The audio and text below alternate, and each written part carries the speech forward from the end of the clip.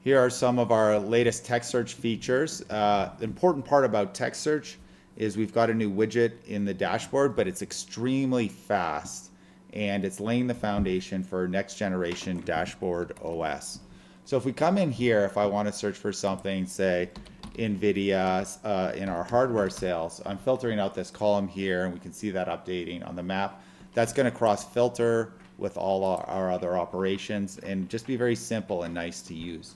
But we also have extra powers in here. Say if we search for RTX cards or say RX cards, which are AMD, and we're going to see all the matches there for that, or even a 9, right? We're going to get both the Intel i9, Core i9s, and the 6900s.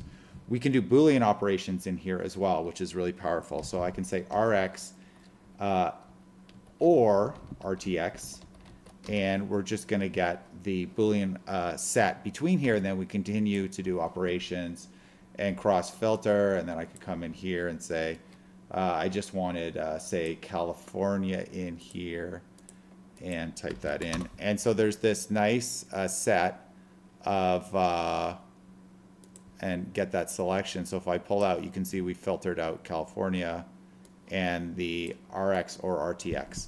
So text search has just become simple and embedded and high performance with large data sets.